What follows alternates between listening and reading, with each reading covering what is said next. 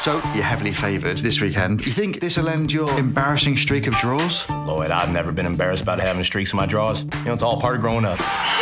Can you tell us, what can fans expect from season 2 of Ted Lasso? Oh boy. I mean, you know, more of the same, just different. You know, classic season 2 move. You know, just a few new faces. You know, some similar issues. If Tom Hanks and Meg Ryan can go through some heartfelt struggles and still end up happy, then so can we. And yet some completely new issues that might seem rooted in the original issues. So I believe in communism. Rom communism, that is. Yeah.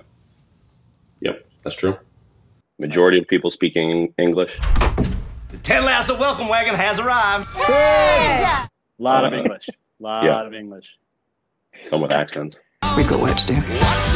So I talk a little bit about, I mean, Ted Lasso came out last summer. He was a huge hit with people as well as the supporting cast. Why do you think the show resonated so much with people? I mean, it's such a tough question easier question to ask than answer. I wish I knew. I'd like to think, you know, some of the things that we have control over on, you know, on the creative side, that being making intentional choices with the way we told the story and certainly, you know, how smart we were to hire people that were really, really talented and really, really thoughtful in their decision making, both, you know, on the writing side, producing side, acting, you know, post-production.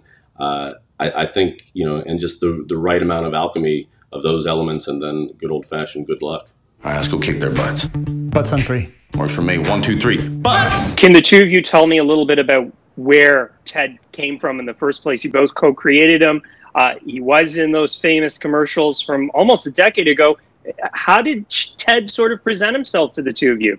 Yeah, well, I mean, NBC Sports stepped to me, asked me if I wanted to, you know, do promotional commercials to, you know, the Premier League was playing on NBC, and I was like, oh, sure. And then I had an idea for what the character would be, like a little bit more, you know, homespun, kind of like, you know, good old boy energy versus like a, you know, yelling and shouting. And they allowed me to bring on a couple writers, and I knew exactly who to bring, one being Brendan Hunt and then our good buddy Joe Kelly. And so it was really inspired by that. But I think the series really sort of became something we were interested in and felt, you know, we could do when we did the second commercial. There you go, tackle him. What the hell? That's not a tackle. It's just sliding around. Soccer tackle, sir. Because in doing the second commercial, it sort of unlocked this, you know, childlike enthusiasm and unwavering optimism in the character. All right there, Gary. That's how you tackle. That I always just felt had a heart, soul, and, as they say in showbiz, legs. And Joe and Brennan and I, you know, put our brains together and came up with, you know, within a week's time, within, like, I think only 4 days, actually, because we used the other days to do other stuff, work on other stuff, you know, an idea for a whole first season, and you know, beat out a pilot script, which, you know, not much of it had changed. It only got better once we added Bill Lawrence to the mix. Just doing that first commercial was like, hey, we go to England for a few days, and then eventually, get this, they'll take us to a soccer game. What? That's all we wanted. that's where the bar was. Now, 8 years later, we're still talking about it. So to jump off that, Brendan, then how much did the two of you know about soccer in the first place? We both, you know, grew up in the Midwest of America, and we, you know, soccer never took hold on either of us particularly. But then I got a job in Amsterdam doing comedy out there, and that's when I discovered I'd been lied to about soccer. Soccer was, in fact, awesome, and I like wanted to play catch up right away. Like, I learned everything I could about soccer to the point where, like, after a year and a half of living in Amsterdam, I was the MVP of any pub quiz for the soccer categories.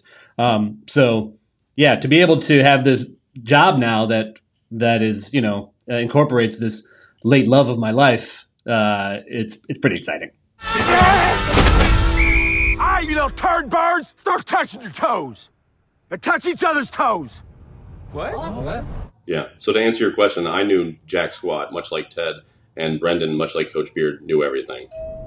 Oi mate, there's you. I believe it is.